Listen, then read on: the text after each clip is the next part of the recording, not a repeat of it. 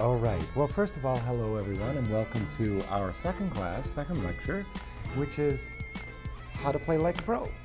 Okay, and what I wanted to say is it's not easy to play like a pro. On the contrary, it's really, really, really tough. Now, being a professional chess player has a lot of upsides and downsides. One of the upsides is you're your own boss. But one of the downsides is that things don't often go according to your plans. Ooh, not good, not good.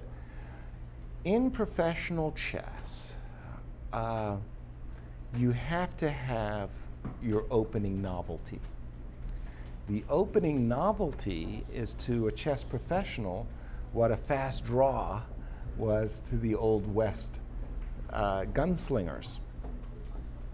So you work really, really hard to work on your opening chess novelties. And what if the guy doesn't fall into them? Huh? I remember that when I was coming up as a professional, I had worked out some really, really great opening novelties.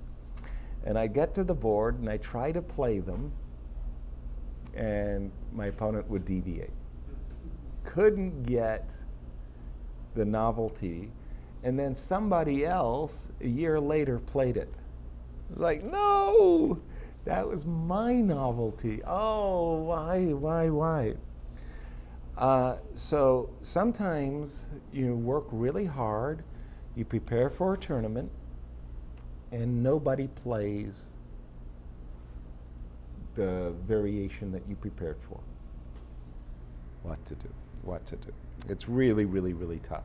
And then somebody else gets the novelty. So we're going back to the candidates tournament of 2 weeks ago, 3 weeks ago, and here's a huge matchup early in the tournament between Levon, Aronian, as white against Vladimir Kramnik, who's black.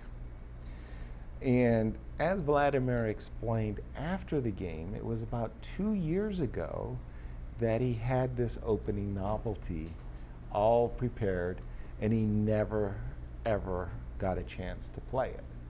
And wouldn't you know it, in the candidates tournament, one of the biggest stages in chess, his opponent walks into it.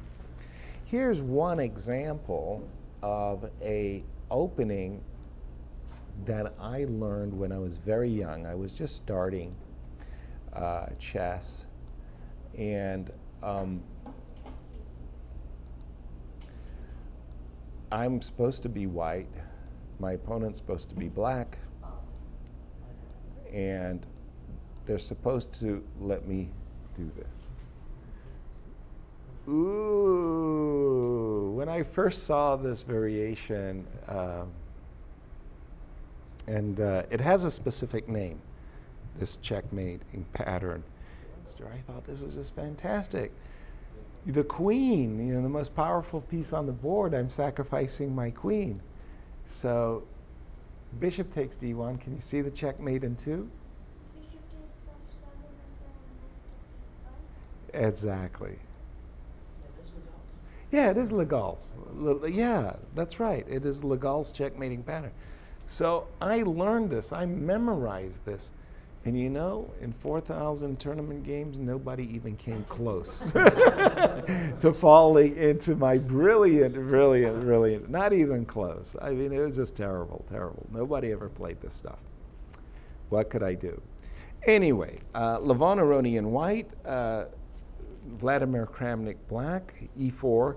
This is actually a surprising opening move by Levon. So Levon is really known for knight f3, c4, Catalan, ready, Barca openings, and e4 is rare. So there was somebody, I forget who did the ceremonial opening first move, the honorary guest, you know, comes, and e4 that person has played. And every smiles all around, and Vladimir-Kramnik is expecting Levon to retract the move and play his normal stuff, and boom, it stays on the board. And it's like, whoa, okay. So of course, Vladimir has justifiably a great reputation as an opening specialist, and in particular the Berlin defense. He used it famously in the year 2000 to neutralize Garry Kasparov in their World Championship match. Okay, so obviously the Berlin will not come as a surprise to Levon, and Levon wants to play a D2, D3 variation. In the famous 2000 match, Garry Kasparov as white went in what is called the Berlin ending. There's a four sequence of moves that result in the trade of queens. Now this was a brilliant choice by Vladimir Kramnik, because Garry Kasparov is one of the most fearsome attacking players in the history of the game. And literally, in the first 10 moves, the queens come off the board. So what a great way to try to neutralize Garry's attacking potential by trading queens. And it worked out, I'm not going to say to perfection, but it worked out really, really well for Vladimir. So Levon wants nothing to do with that ending. He'll play D3, bishop C5, and bishop takes C6. Well, this is a kind of a latest wrinkle. The professional players of today are having a real problem getting an advantage with white in the Berlin. For example, in this position, should you want to castle, which you normally would, then there's this move knight d4, attacking this bishop on b5, so there's no time to capture this pawn. And after the knight trade, bishop takes, c3, bishop back, the position is considered dead even. Black is going to play c6 and d6. So the other thing that Levon can do is he can stop black from playing knight d4 with the move c3, castles, and lots and lots of tournament games have gone from this exact position. And again, white has really been struggling to find an advantage. So Levon comes with the latest wrinkle, bishop takes c6, takes. Now, of course, this pawn is not up for grabs yet. You can't play knight takes e5 as much as you would, as highly desirable as that may be. There's a move queen d4. And now, thanks to the threat of check, mate in one, as well as queen takes, there's the line that ends up in black's favor. Oops. So you can't go for the pawn. That would get your hand caught in the cookie jar. Castles. Okay. But now the pawn is up for grabs. Defense. Queen e7. Levon, of course, expected this, and he says, okay, what I want to do with white is I want to bring my minor pieces into play and attack this pawn on e5. Knight d2 to knight to c4. Then I want to play bishop e3. White voluntarily gave up his light squared bishop. So white is trying to make an argument that black's light square bishop is not going to find an effective square. Like, is this square that great? That's okay. This square is probably a whole lot better, but be careful, that pawn needs protection. So Levon says, I'm going to play h3, and I'm going to leave it up to you. Yes? Why can't you Now this is where playing like a pro comes in. This position has been played before. There's been a lot of experience with it, and Kramnik, 2 years before the candidates, had a hard look at this position. Again, he's a Berlin specialist, and he came to an extraordinary realization. The best way of meeting an attack on the flank is an attack in the center. Okay? Vladimir began to reason that he wants to attack on the flank, but he knows that a counterpunch in the center could really destroy an attack on the flank. But he reasoned that the center is for the moment closed. It's not ready to be burst open, and he can attack on the flank. He would really love to play the move g7 to g5. And let's assume for the moment that the pawn cannot be captured. It could not be captured.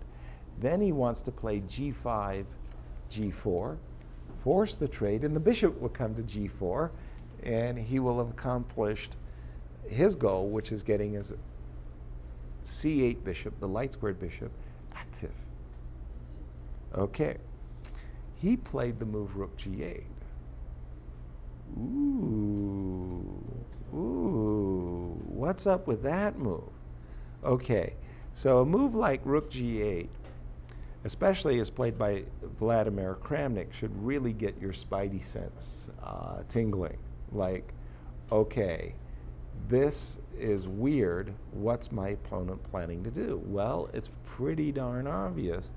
The opponent is planning to go g5, g4. So if you play, for example, a developing move, to be recommended, by the way, development is good, g5, knight c4, g4, blasting away.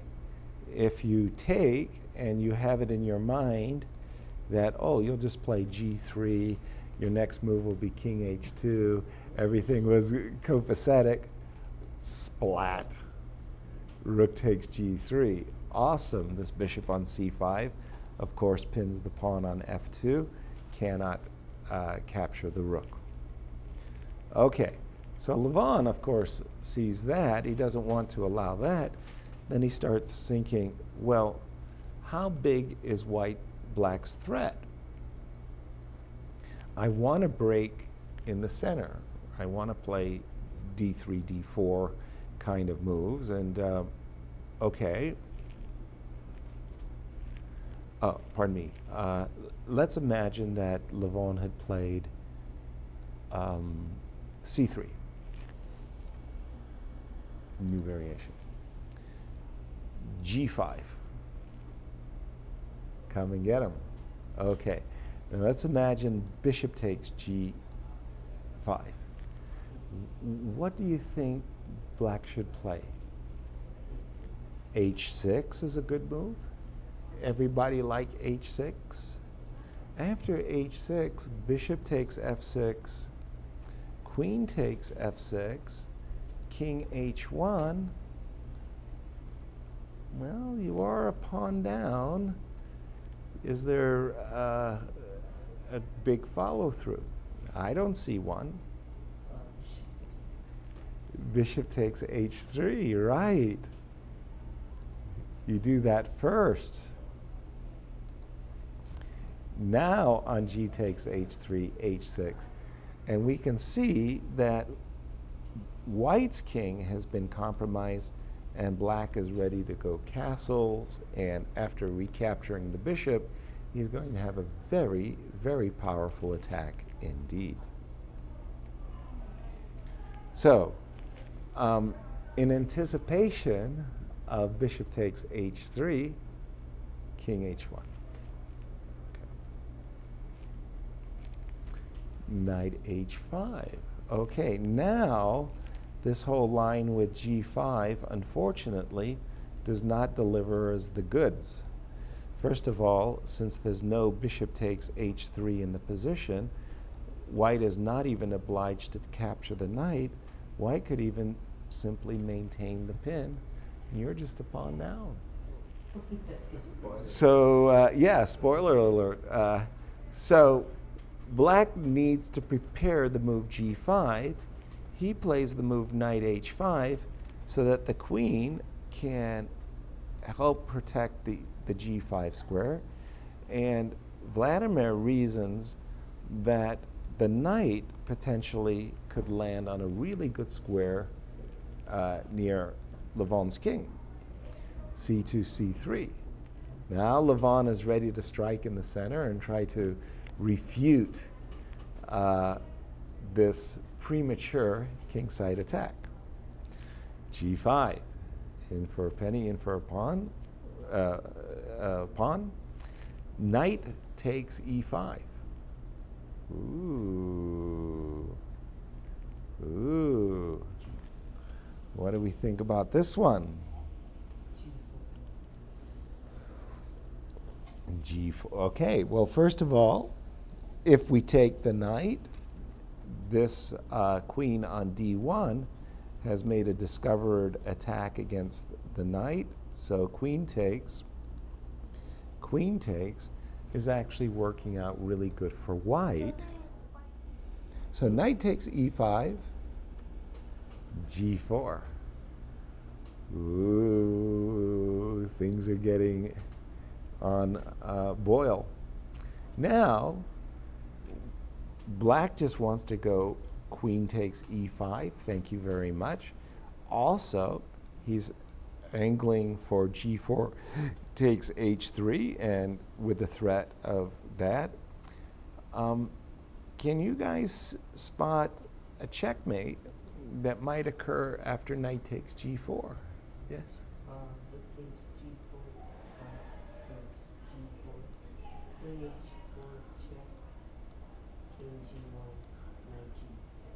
Yes.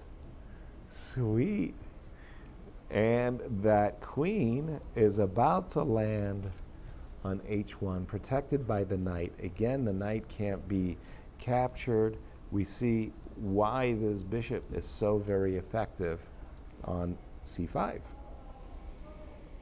Now, essentially, up to this move g4, this had all been spotted 2 years before by Vladimir. This was his secret weapon. He's hoping to catch somebody in it. He never had this opportunity, and especially Levon, who isn't even an e4 player, has walked right smack dab into his professional preparation.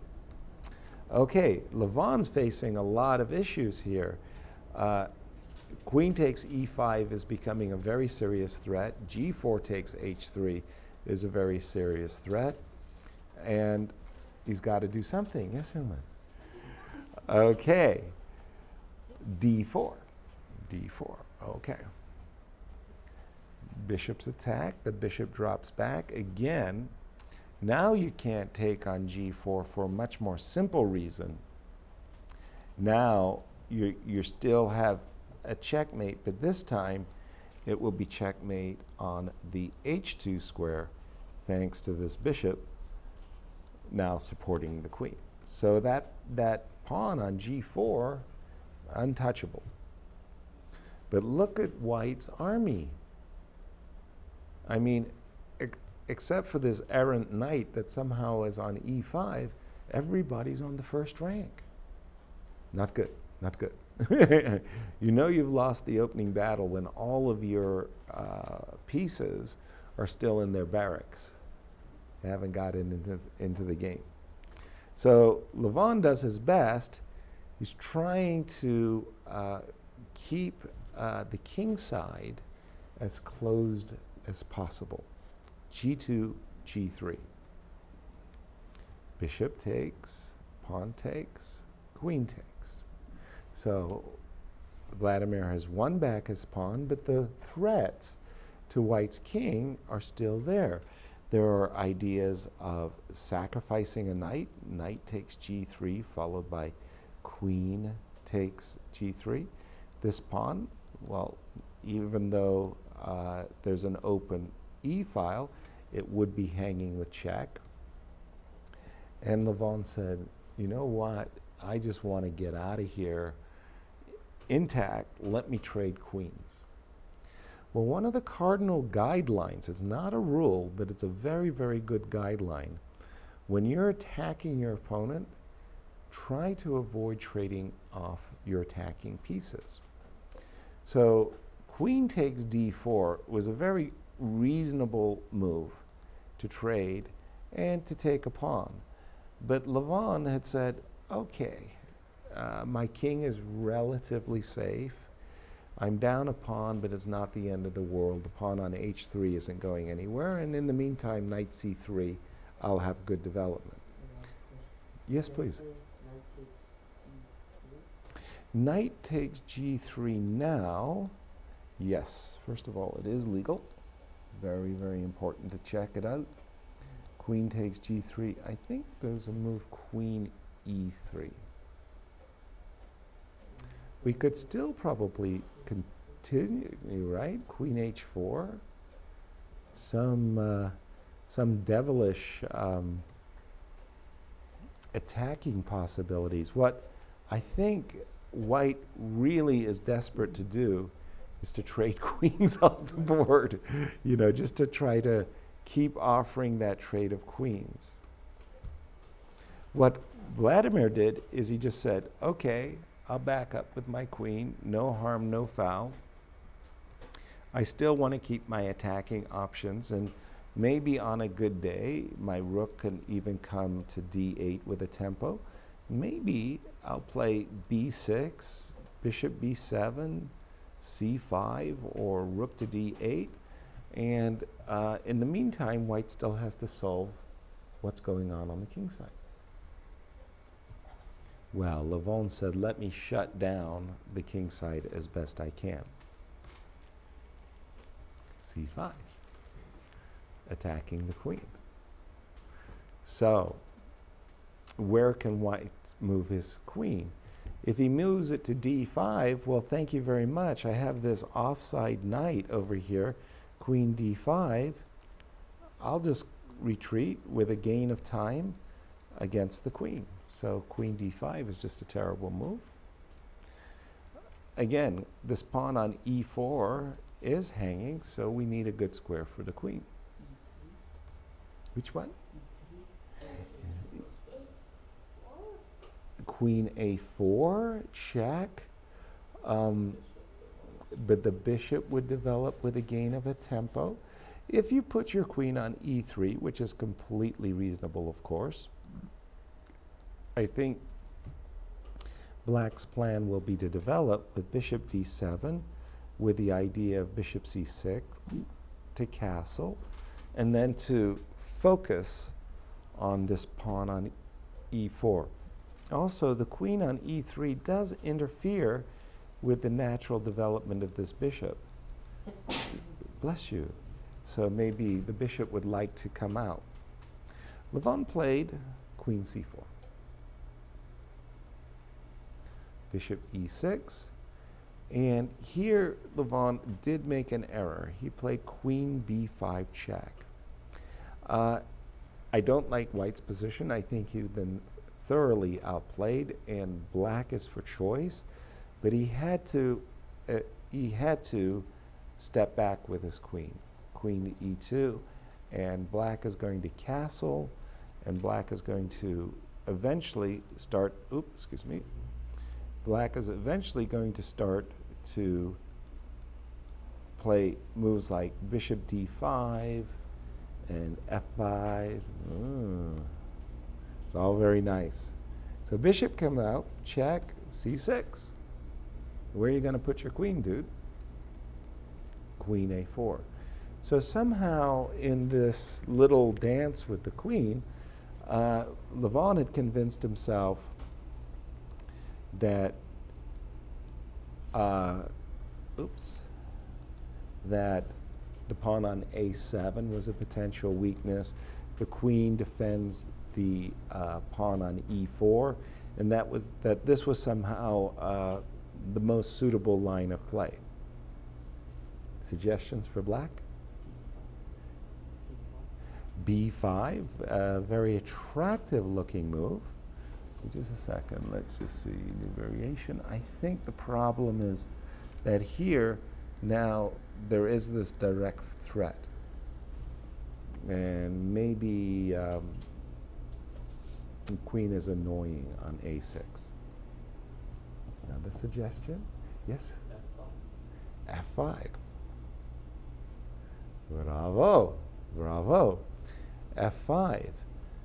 Essentially, Vladimir is just trying to get at the guy's king. He wants some variation that might go takes, bishop check, king, for example, here, queen to e2, eyeballing not only the rook, but maybe an opportunity to line up on this diagonal. And then after a move, like knight d2, castles, and white is stuck. White is stuck for moves. F5.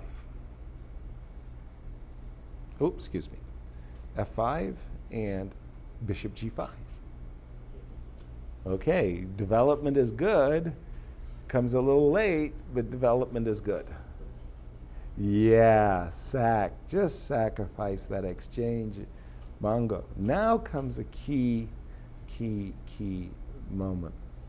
What's the follow-up? What's the follow-up? I notice everybody was brave in sacrificing the exchange, but now you've got to make a key follow-up move.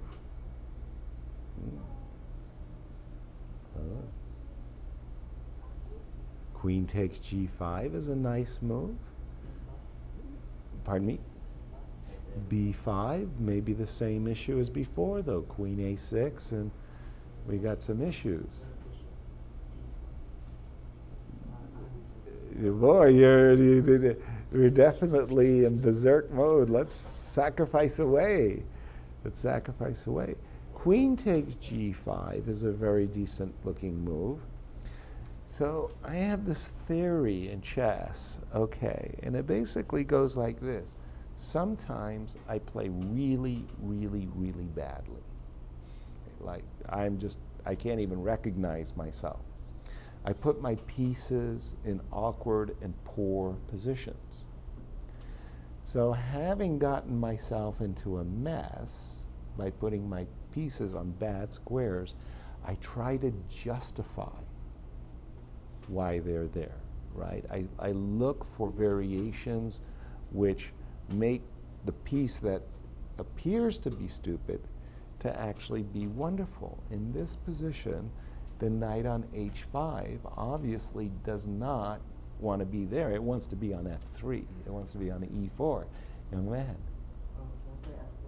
Yes. Suddenly this knight that is super stupid, stuck off on the side of the board, when you follow up with the move f4, ruh-roh, suddenly this knight is playing an enormous role. Obviously, this pawn on g3 is under attack. This queen can now happily capture this pawn, and even worse damage is to come. We can imagine that g3 is our new target, right? We're just focusing our energy on g3. But we can imagine that black would like to castle and go rook to d3. Ooh. And g3 is falling. Queen comes back to d1. Okay. Levon is, really scrambling to now trying to save the game. Rook to d8. Queen takes g5 is a very good move. Takes on g3 is a very good move. In this position, it's actually black who's simply winning the game, and it's a question of style now. How do you want to win? I must say I would be very attracted to taking on g3 as well as queen takes g5. But in fact, when you're having a party, invite everybody. Invite everybody. Make sure everybody's coming to the party. And that rook on A8, you know, it's not a member of the party. You got to bring it into the game. So rook to D8, gaining a tempo on the queen. Queen to C1. So what did Vladimir play now? Knight takes G3 looks very attractive. Are we sure it wins though? Or after Queen G5 first? That looks really good. Queen G5 first, followed by more guys. How about Rook D3? Ooh, how about Rook G3? Planting that rook in the center of the board, threatening all kinds of nasties on G3. You said G3. On G3. Yeah, rook to D3, sorry. Rook to D3, hitting the G3 pawn. Ooh, some very attractive, you know, when you have such a wonderful attacking position, you know, it's easy to find good moves. Takes? Bishop to D5. It's coming, right? Knight to A3. And now this double exclam move, right? No. Rook to D3. Rook to D1. And now we have the big moment. So essentially this knight on H5 is really participating. White could never recapture the pawn because then the knight would capture on G3 with a check, and that would be winning. The rook has penetrated. Here I was expecting a move like Rook F3, to be honest. I thought that was a really good move. But Vladimir had seen deeper. He'd seen a nicer continuation.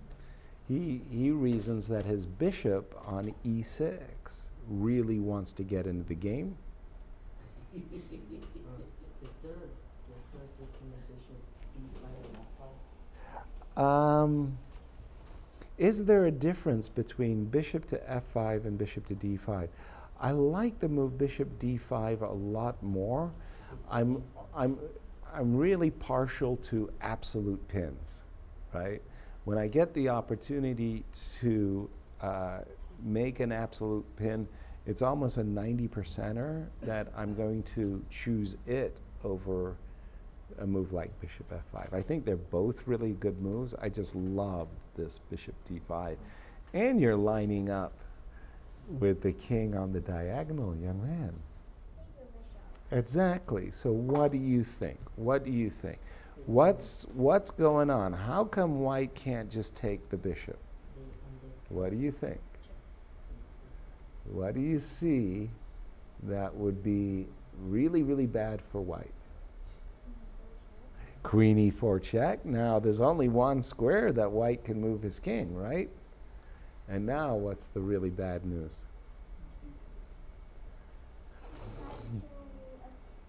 Knight F4 is very strong, but you have something even more forcing. So your job when you're on the attack is to remember you always look at the most forcing moves first. So the most forcing moves are always checks, right? Because you got to answer a check. And the second most forcing moves are captures. So knight F4 is a good maneuvering move. I like that move. Yes, G takes F2 check. And then what would you do? King takes F2? Queen F3 check. Okay. And then what if I go back?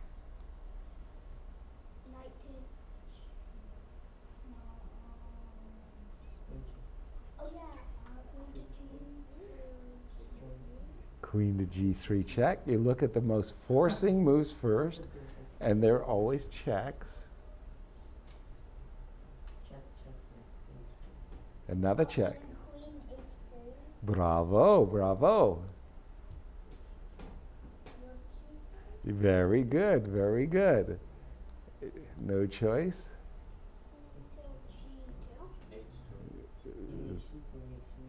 Okay, now this is interesting because this is a stylistic thing. When I play blitz online, so I've got certain patterns where I make these major piece mates. So queen h2, rook g1, but I would just play rook g2, queen h1. So which one? I mean, it's checkmate in two, right? But I'm used to the rook g2, queen h1, and checkmate. So that's why you can't take the bishop. You answered your own question. What do you need me for? Bishop to d5. Okay, you can't take the bishop. What are we going to do? We're in trouble, big time. Okay, let's see. He played f3. So why didn't? So first of all, why didn't he take on d3? Why didn't he take the rook? Let me ask you a question.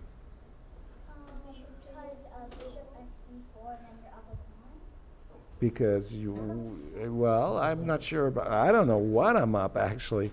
Are you sure you want to play bishop takes e4? Queen takes e4 check. Now I'm threatening queen to go to h1 checkmate. You have to play f3. Now what do you do?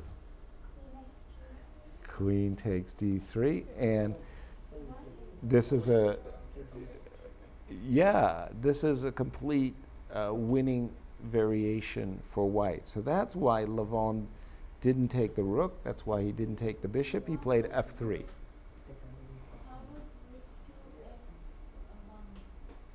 Rook to f1.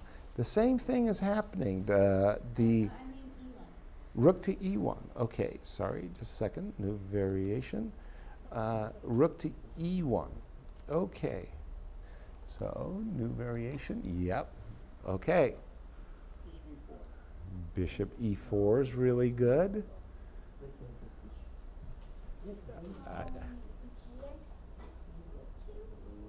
G3 takes f2, attacking the rook. That's really good. But let's look at the checks first, right? So we look at the check first, and then the king comes to, okay, check, king. Well, there's three checks, and you're just going to throw them out there? Queen? F7 check. King has to drop back. Rook g3 check. Bravo. King here.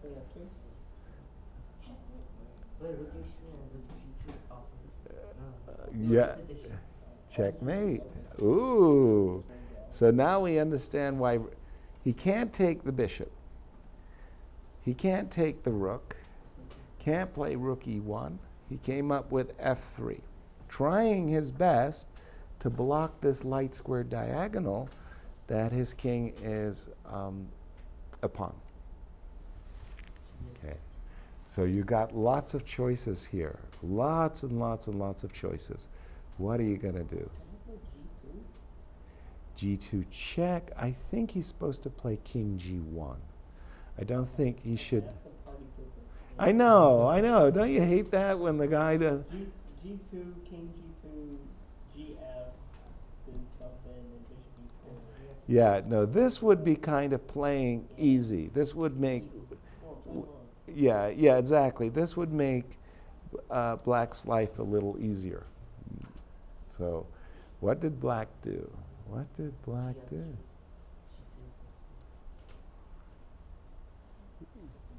Take my bishop, take my rook. Whichever one you want to do. Now the problem is if we take the rook, push something. Queen takes here. Mate. If you play rook e3, check. Mate. This should be in the earlier lecture, The Secret Life of a Pawn. Look at those pawns.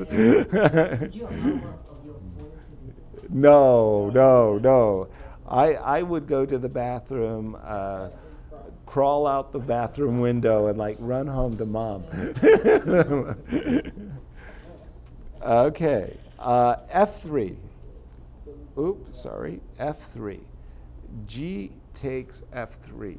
Levon's move. What are you going to do? What are you going to do? All of these checkmates staring you in the head. Took the bishop. What did Vladimir play now? F2 looks like a very strong move. F2, G2 check. Maybe the king can go to G1, I'm not sure. Queen E2, I really, really like, because when the, Queen E2 I really, really like, because when the queen posts up on E2, you got two checkmating threats. Now I noticed, Mr. Ken West, that you were the one who came up with Queen E2, and in the Bill Wright, St. Louis Open, you managed to lose your queen in a couple of the games. So I was waiting for you to come up with the queen sacrifice, and you did very well. Rook to E1. Now, G2 check. I think Levon resigned, which is a kind of a pity, because it's clear if we play king here, well, that makes black's life very simple. F2 check, and you could probably like double checkmate or something. Ooh, I'm not sure that bishop, maybe not mate. I mean, I'm not sure. I think it may be mate, actually, you're right. But, okay.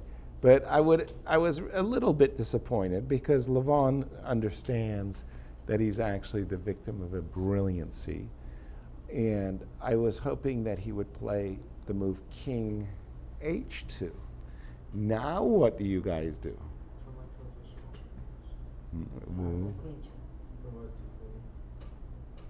Correct. Nice. You just played G2 so that you could get rid of the pawn with a double check. How cool, how monstrous is that? I mean, if you could get away, I know. I know, you're right.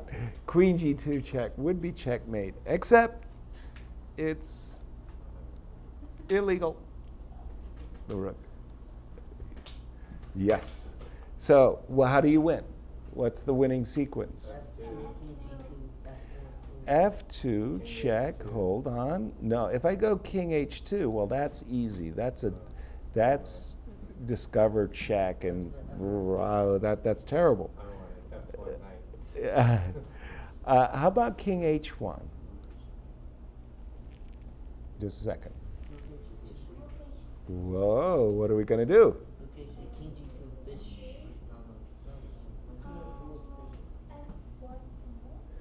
F1 promote, that is a checkmate in 2, no question. I thought that this was the most, let us say, vicious.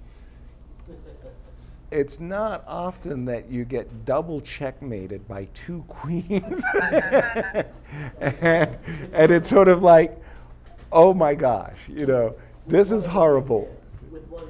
With one being pinned in an absolute way as well. I think that if Levon had allowed this finish, he would have been the one getting the applause, because it's a very, very, very nice game. So here it is. The life of a professional, you got to live and die by your novelties. You come to the tournament games, you're super, super well prepared. And like Le Gall's mate, I never got a chance to play it. Now, again, this whole idea of Rook G8 and G5 had been sitting in Vladimir's pocket, his war chest, for better part of 2 years, and he just knows somebody's going to discover it before him, before he gets a chance. And on the biggest stage, bang. You think it will happen again? Oh yes, and it will happen, of course, again and again. That you know, that's why you work so hard, so you can get an opportunity like this. The whole problem is that sometimes, you know, your opponents just don't cooperate like they should. You know, like they're just they're mean persons. Thank you all for coming to tonight's lecture. Appreciate it.